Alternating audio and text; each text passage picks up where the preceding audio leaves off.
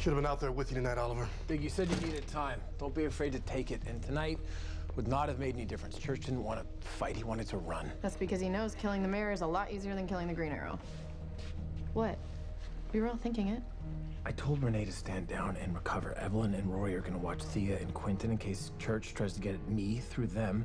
How's Curtis doing? He says he wants to get back at it. Then let's get him on Lila and JJ. Well, good. Felicity's back. Oliver, I know you have a security detail, but you might as well have a bullseye painted on your head. I can't disappear again. I'm still dealing with the fallout from not being around when the ACU was attacked, and there is actually a rezoning vote that needs my attention. Well, wait, doesn't a vote take a backseat to finding Church before he tells every criminal in the city who you are? I have security. I'll be fine. Has he ever actually said that and it turned out to be true? Do you agree with her?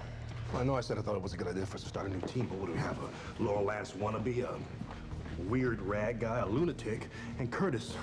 Curtis just wasn't who I pictured. Yeah, they have potential. One of them got themselves captured and gave up your name. And I'd like you to debrief him. Debrief him? Church told Renee that he's planning something big enough to involve 5 cities. So Church just gave up his master plan? He thought Renee was going to be dead 5 minutes later. Church is trying to consolidate the drug trade through Star City, but he was waiting for the Green Arrow to be gone before he made his move. Okay, well, if that's true, I think I know a way we can turn this to our advantage. I'm all ears. Oliver, I know a guy, very specific skill set. I think he can be here in 24 hours.